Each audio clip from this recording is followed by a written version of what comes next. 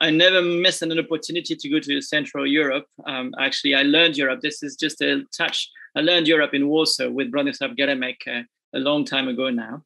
I keep having this perspective on Europe that is neither based in Brussels or in Paris especially, but from the Central European countries. And I would like to start like this. The president of Lithuania, Ingrida Šimonytė, said very, very aptly that we are now in a defining moment. And she could not be more right about that. We are in a defining moment, as we have been in the previous crisis. It's quite true that that the Monet quote is very apt to describe the way Europe builds itself. We have been in crisis all the time. The problem is that this crisis is slightly different from the previous ones. When the tragic of history is knocking again on your door, and you have completely lost sight of what it means to actually deal with history, which is basically what happened to Europe.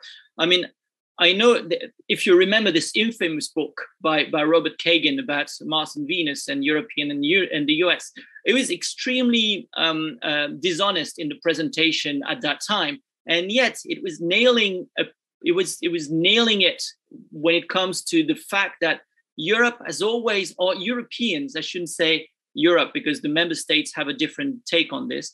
Europeans have always had a kind of relief to be out of history, out of the dirty business of history for the past 70 years. It doesn't mean that the European member states have all relinquished on what it means to be dealing with this. But Britain is one of them that really came to the conclusions that it should go its own way to get there. And France is always also struggling with the fact that it's no longer a great power, but it would like to be taken as one. And it's still hovering with what the European Union could be or could not be in this regard. So the tragic of history is in the chilling statement of Vladimir Putin when he says basically he's warning everyone of unseen consequences. Well, I don't know if there is anyone here old enough to have seen the consequences of World War II, but I think this is a very good address to all of us. We haven't seen those consequences at any time so far. And if that is the threat that is behind, of course, there's also a language of power that is Vladimir Putin uses very well. If that is the threat, then this is an unknown threat. This is a threat that none of the European Union member states has ever met so far, which is the real threat of what? Nuclear war, conventional confrontation. We don't know exactly what he meant, but that's exactly the chilling effect of it. The problem is in the first, and I've got 3 points, and I'll go quite quickly with them. But the first one is exactly that.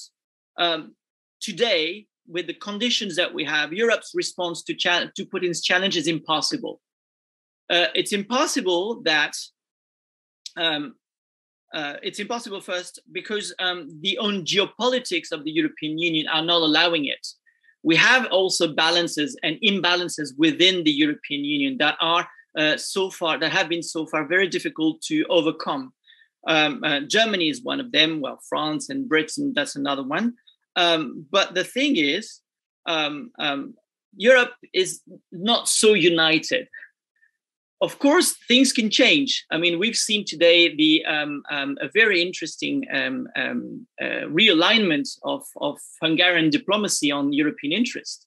So I'm not saying that this lack of unity is something that dooms Europe, but it still is something that so far was very difficult. It's not the first time that Europe is disunited when it comes to taking geopolitical decisions outside because of its internal geopolitics. The explosion of Yugoslavia was one of the defining moments when the European Union discovered that.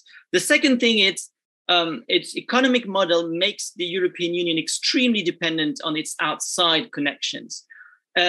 Well, basically what we've seen over the past 20 years is the extension of a mercantilist approach to the world. Basically, we export, we import, And that makes Europe's power. The normative power has been always used, but only mostly so far to advance commercial interests.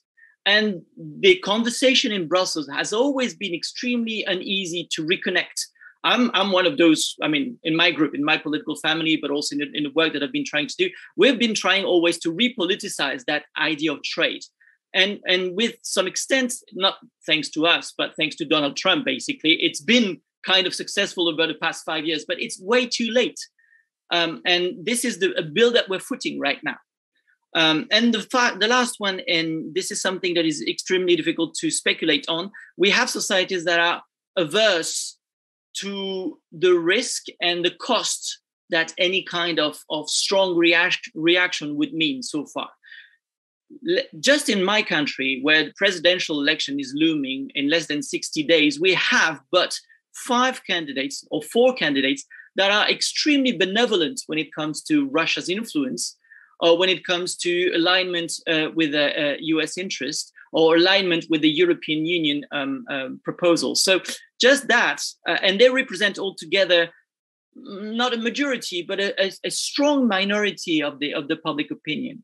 In Germany, it's also something that you will find expressed in a different way. In all our countries, you will find in the societies people who are aware of the challenges and will actually gather at the Russian embassies that we can see in some capitals, and people who would say that basically this is not something that we should meddle in, and the very definition of a European interest remains extremely fuzzy, if I may say. So the real question is, have we learned lessons over the past 20 years? It's been 20 years that, let's basically, since, well, more than that, actually, it's 30 years, but there was some kind of complacency in the 90s. But since the return of a more violent and strategic uncertainty over the past 2 decades, has Europe been able to really go forward and embrace the strategic uncertainty? Yes and no. Yes, it has tried. Some papers were produced, but if you read them, you realize that they don't really say much. I mean, the strategic papers from Prodi onwards until now have always been trying to fumble with the very difficult things that Europe is struggling with, which is the inability to think collectively. And this is what I want to. And when I mean think, this is I really insist on the thinking. This is what's missing most of the time. Michel Rocard, the former Prime Minister of France, used to say that in a crisis, the most urgent thing is to take time to think. And right now, we have never really taken time to think. And when the crisis is upon us, it's very difficult to actually find the tools to respond to it. So the defining moment is learning the language of power again. It takes 3 major reflection. The first one is on the institution. Who's driving the car or the plane or whatever? Who's driving? For now, the Parliament, the European Parliament, has completely relinquished any influence on the project. Just to remind you that you have 2 more minutes. That's exactly what I need to finish. That's perfect. The European Parliament is only gathering next week. They could have gathered. I mean, I know it's a green week, it's the holidays, etc., etc. And I'm pretty sure that Vladimir Putin chose this moment because he was very fearing the European Parliament. But let's be frank, the European Parliament could be a driver, a political driver in the European Union institutions. It's not. And he decided not to remain outside of the game by convening next week. So who will be driving? The big states. And the big states, that's France and Germany, that is finally dawning on the fact that they might have been a little bit too complacent when it comes to separating the energy and the geopolitics issues. The second one is the strategy, where to drive.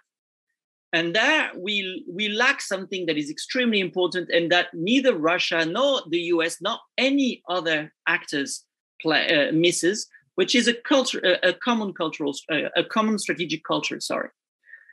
We do not have exactly the same perception of threats whether we sit in Warsaw or the Baltic states or in Spain, Portugal, let alone in Paris and Berlin. And that is one of the biggest issues we have so far. And we have not tried to streamline this strategic culture. And the last one is why and how to drive. Basically, what's the purpose? Basically, since 1892, when the first phase of the European Union has been achieved, we have kind of been a little bit too functionalist. Let's build the euro, let's build the common tools, and we'll see what kind of common Europe we will have. And we have never really embraced, or at least courageously embraced, the necessity to think and to give a raison d'être to the European project. Why do we want to live together? What does it mean? Is it just size and the globalization, or are there any other issues that we need to tackle and that really justify the fact that we want to live together? And this is the moment when, of course, it will be very difficult in the heat, but this is the moment when we can have at least a slight beginning of those answers to those answer to those questions.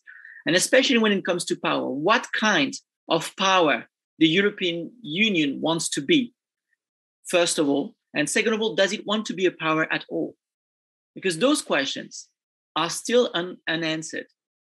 And that is probably why we won't see a European response other than a European support for a big member states response.